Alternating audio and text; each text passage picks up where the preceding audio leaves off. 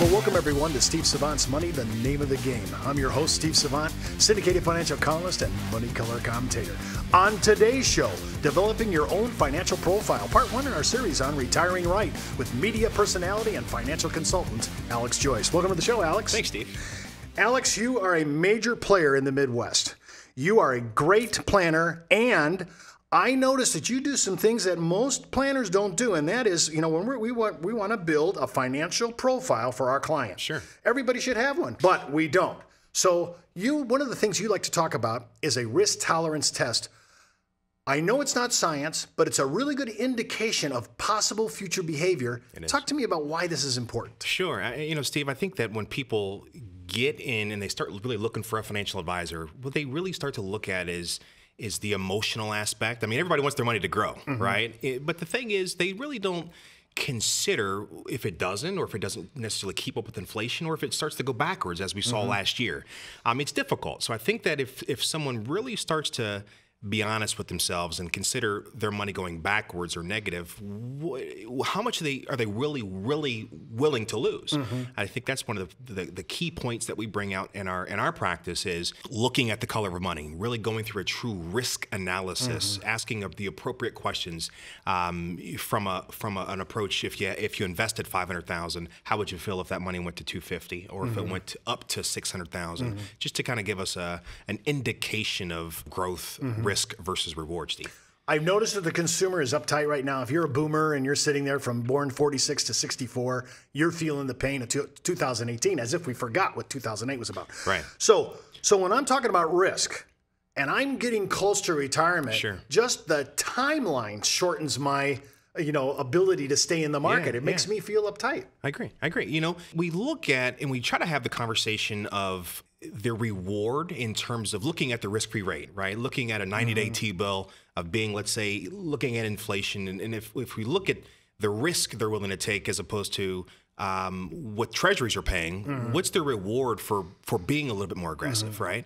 So I think that it's difficult, really, to just kind of pinpoint where somebody, it's the herd mentality, if you will. Everybody, like I said, wants to grow their money. Sure. But I think that the first thing they have to do is be honest with themselves and just kind of sit down. We have to have an open conversation.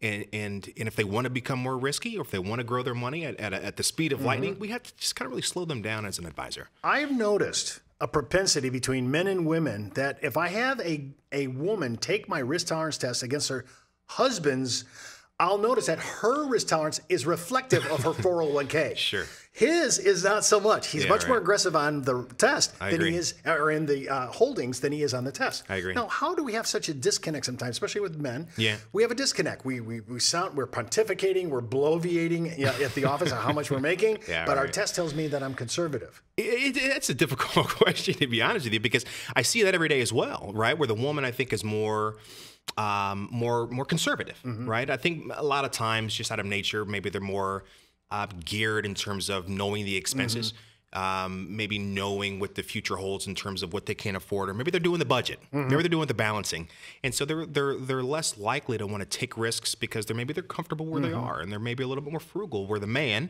and I can only speak for myself, right? But the man just happens to be a little bit more aggressive, and they want to just take charge, and they want to they like I said, the herd mentality. Their point of interest is in growth, right? And I see it, like you said, where the woman just kind of slows down, is more realistic about the opportunity ahead, and maybe they're just more frugal and more conservative, if you will, by nature. I want to ask you a question about your generation. Do you think millennials at large, watching what their baby boomer parents have went through, are they starting to become a little conservative?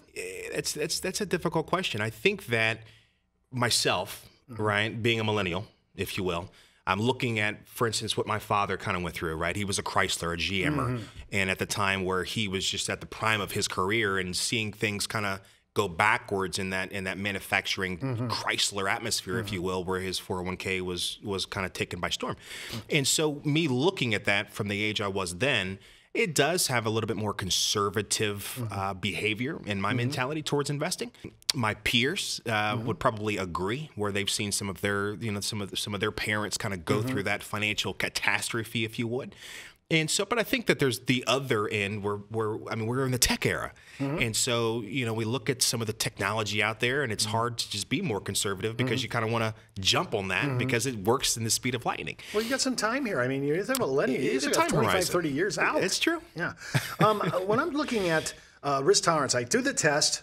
And if you write me at steve@lifesizesolutions.com, we'll send you the test. Alex will grade it for you. His shop will tell you what it is. When I'm looking at the test results, it shows conservative. Then it goes kind of conservative, moderate, then moderate, aggressive, and then aggressive. So it'll kind of block you out into categories. Yeah. And that helps you kind of read the heart and the mindset of the client. It does. It does. We like to look at money. I mentioned the colors, right? Green money being that more conservative, no money, if you will. Then we kind of get into yellow, which is the money that you tend to be a little bit more aggressive with. And there's red. Red is the money that, hey, you know what? If I lose it, I don't lose sleep overnight, although a lot of us would. But we just kind of categorize that in simple ways so people can kind of understand mentally what risk truly looks like. In terms of colors, if you will. Well, talking about conservative, I just noticed that the fixed rate annuity crossed over the 4% mark. Now, that's a big bellwether for conservative people. They go, hey, 4%, I don't know if I'm knocking that out with dividends off my stocks or my interest rate. I don't know if I'm pulling 4%. So 5-year lock, that could be a way to go because it's conservative. Now, when we talk about risk, now here's why I say this. Okay. I did this test one time, and the guy says, well, wait a minute, let me get this straight. My test tells me that I want a 15% return, but to do that, I might need to expose my portfolio to a 20% loss. Why does that not sound right? It doesn't, right? But that's the type of risk that you have to be aware of that you're taking, if not more, for it to kind of come back, right? It's the volatility, right? It's the swing of how the market's going to come up and how it's going to go down. Like you said, I mean, we haven't seen a year like we did last year, 2018, in a while. People kind of panicked. I heard it best. It was an article I read, and the gentleman said, stock's the only thing that people don't buy when they're on sale. So it's very difficult, that frame of mind. But again, if people are chasing those high returns, they have to be willing to take that type of risk, Dave. I'm looking at beta risk, I went on Morningstar and I started loading. I took my client's portfolio and I loaded it up, put it right in there. It gave me a number. Here's your risk. Here's your beta risk. And so it was 1.74, which is high. So I looked at him. He's 57 years old. I said, here is what you have. This is like going to a gentleman who's been having problems at night, urination, and he has to get a PSA test, right? And I say, your PSA is kind of high. And he goes, well, I feel great. I know, but it's high. We need to get it checked out. I just saw your portfolio. Are you really that kind of a risk taker? So when you put math to this, I put a beta risk number in front of him. All of a sudden he was like, well, wait a minute. Maybe I'm not as I thought I was conservative. I guess I'm not. It's true. You speak Morningstar, right? Because it's an indicator of how the portfolio is performing against the benchmark, right? Everybody wants alpha. Everybody wants to be ahead of the benchmark, if you will. But you have to look at the beta and how much beta risk you're truly taking, which is equivalent to the movement of the market. So when we use Morningstar in our practice, and we show people compared to the benchmark or compared to where they're trying to go, the risk involved in that road, and it's a great tool. So I 100% agree with you. 1.7 is relatively high if you got somebody that's relatively conservative. Now, the last thing I want to talk about in this segment is the estimating your timeline. Now, in your case, millennials, you're 25, 30 years out. Okay. Sure. Some generation X and Y, shorter. Boomers, you are on the precipice, right? I mean, you're right on the outside. So when I'm looking, the shorter the timeline, I've noticed that the most good planners, including your own practice, they start to get conservative. They force a line of thinking down their client's mindset. Say, hey, listen, your time isn't enough to make this cycle again. So talk a little bit about time. It is, right? When we have baby boomer clients, and our clients are, right? So I would probably say, Steve, that our average client's 64, 65 years old.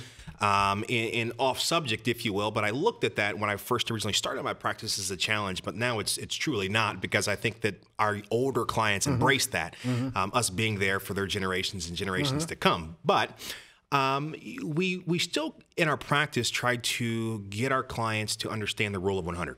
right? Take your age, subtract it from the rule of 100. That's the percentage of that you should have in equities, if you will. 120 now, I believe, is what the appropriate number, just like the rule of 4% now, probably closer to 5. But we try to get our clients to understand, truly, if they've won, there's no sense, if they've won and they're crossing the finish line, there's no sense to take more risk. Right. You've already won. So I think that we try to get them to preserve the majority of their capital, but still try to keep up with inflation, Steve. I think that's extremely important. If they do want to become a little bit more in terms of risk, right, try to chase a little bit, we just kind of maybe carve out a portion of the portfolio, maybe designed for that, designed for him, where she's saying, well, we just kind of want to preserve and make sure that our ends are met, make sure that the bills are taken care of. We can take the grandkids to Disney and things of that nature, right? Your American dream. But we just want to make sure that we would design that portfolio in a way where it's not cookie cutter, but it's truly there for the client. They understand it. We can review it. We can analyze it. We can come back to it. We can reflect. So that's what's most important to us. Well, don't forget to watch our next segment on determining financial product costs, part 2 in our series on retiring right. And keep in mind, before moving forward with any of the ideas on our show, always check with your tax consultant, legal counsel, and of course your financial advisor. You've been watching Steve Savant's Money, the name of the game.